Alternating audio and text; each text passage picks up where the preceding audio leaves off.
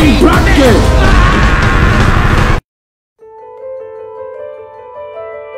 What's going on, everyone? So welcome to part 2 of me ranking every single Best Picture winner. Obviously, this is part 2. Part 1 was, just as a reminder, was 93 to 76. Part 2 is going to be 75 to 51.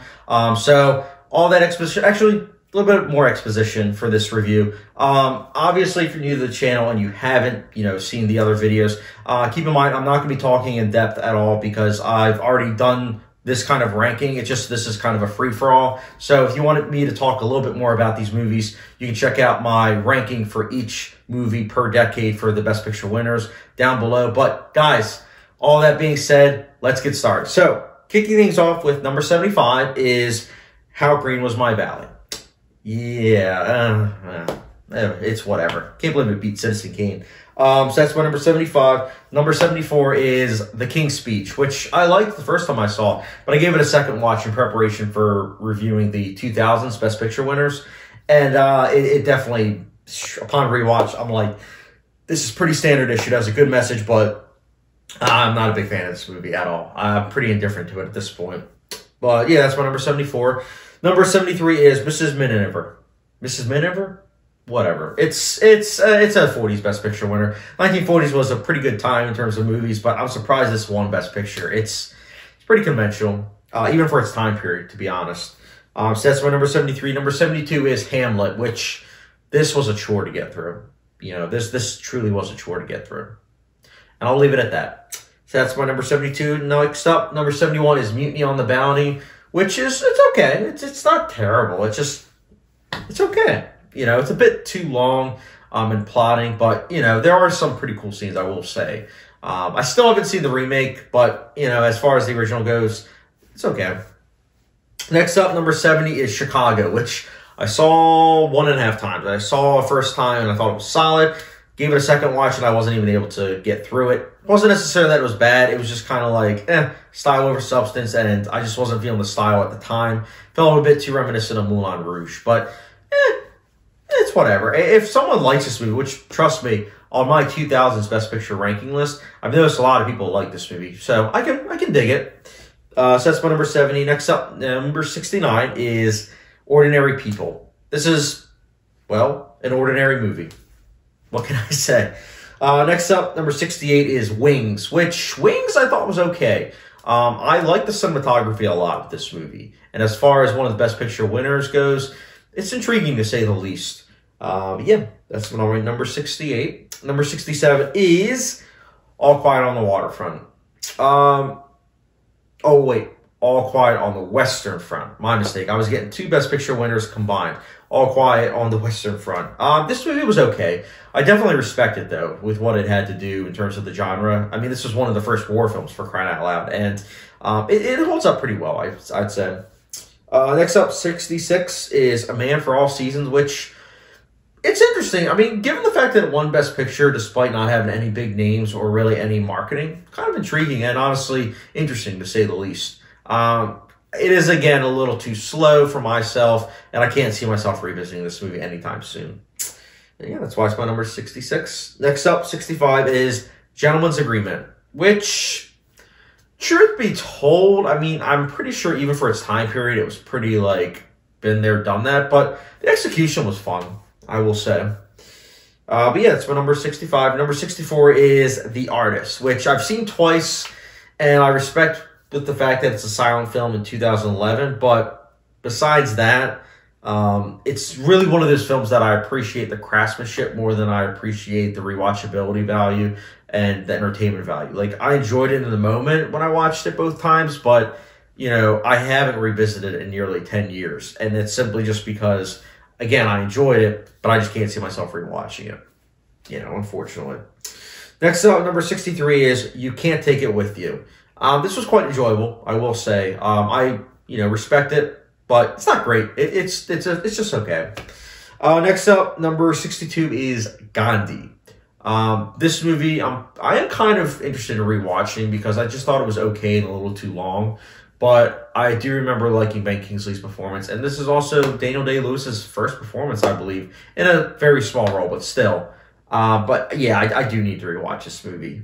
So that's my number 62. Number 61 is Marty, which was a surprise success when it came out, and apparently was a tax write-off. So the fact that a tax write-off movie ended up winning Best Picture, kind of intriguing. This movie, it's fun. You know, Ernest Borgnine does such a good job in the lead role. It's fun. It's clever. You know, it's nothing monumental, but it's fun. Next up, number 60 is Driving Miss Daisy, which I have it a little higher up on the list, not because it's like necessarily good, but because I remember when I watched it, I enjoyed it. I'm sure that if I rewatched it, it would go down a little bit. It's not a terrible movie. It's just a movie that shouldn't have won Best Picture, which I forgot to mention. This list isn't, and this goes with part one as well. These rankings aren't necessarily like the most deserving because, truth be told, a lot of these Best Picture winners I don't think should have won Best Picture. So just throwing it out there just as, you know, a caveat, which I should have mentioned, I guess, in part 1 and 2, but whatever. But yeah, Driving Miss Daisy, it is what it is. It's entertaining for what it is. So that's my number 60. Number 59 is Argo, which Ben Affleck did a decent job directing this. It's thrilling to say the least. Yeah, it's a solid movie, I would say. So that's my number 59. Number 58 is Chariots of Fire, which has a great score by Vangelis. Besides that, and besides the opening scene of the, you know, them running on the beach, which is mostly memorable because of the score. Besides that, it's okay, I guess.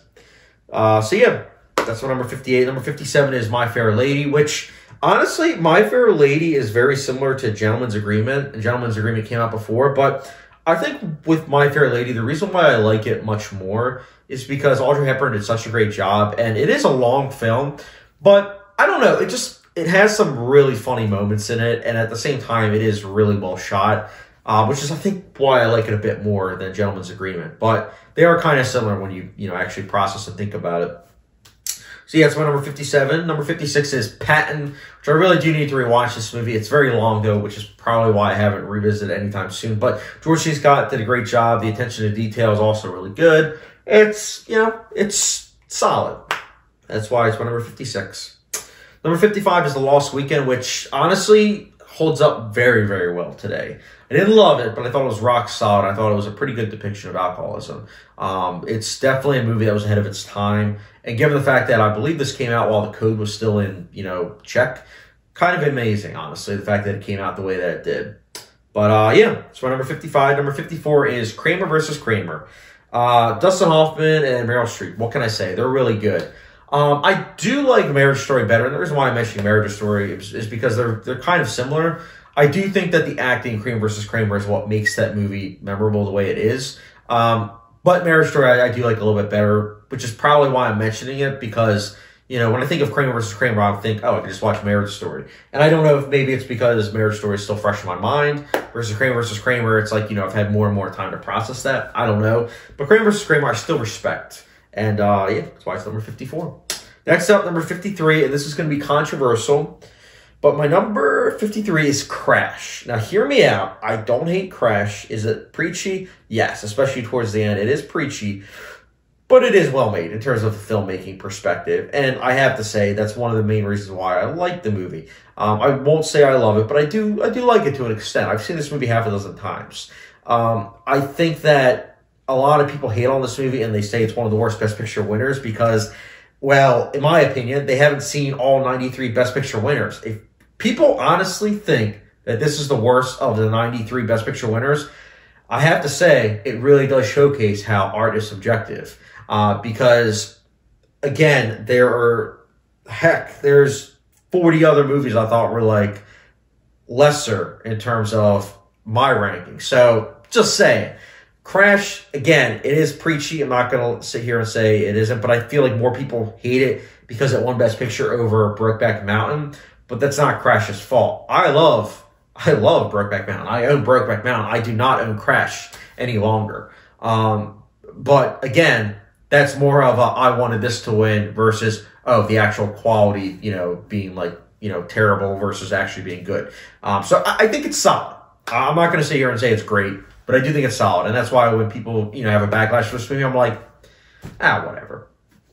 Anyways, that's number 53. Number 52 is West Side Story, which the remake was supposed to come out in 2020, and the remake's actually coming out in 2021. And I'm going to be intrigued by that because I think West Side Story is definitely a time capsule of the 1960s. You know, that was a time period where there were a lot of, you know, musicals that were coming out. But West Side Story really does hold up pretty well, I would say. It's a little bit long, but it definitely holds my attention when I watched it. And I am looking forward to rewatching it in preparation for the remake. So that's my number 52. Number 51 is All the King's Men, which I have not seen the remake, which stars Sean Penn, I believe, but the original All the King's Men is pretty darn good. I do like that movie, and I do need to rewatch that movie, but I did like that. And that's why it's my number 51. So 51 caps off part 2, guys. Thank you very much for watching. Again, if this is your first time on the channel, I definitely want to hear your guys' list for Academy Award Best Picture winners for all the ones that you've seen. I'm going to be very intrigued to see if there's other people that have seen all 93 Best Picture winners, because truth be told, it's something that, you know, I do see from time to time on Letterboxd people talking about trying to watch every single one. So I'm curious to hear who's seen every single one versus who's so close to seeing every single one. Because for me, again, it was like an 8-year journey. So I'm happy to, you know, be here amongst other film buffs and film critics to be able to say that I've seen them all. But anyways, guys, again, I want to hear your thoughts down below. And as always, stay tuned for part 3, which will be number 50 to 26. And as always, don't forget the subscription, notification bell, and I'll catch you guys later.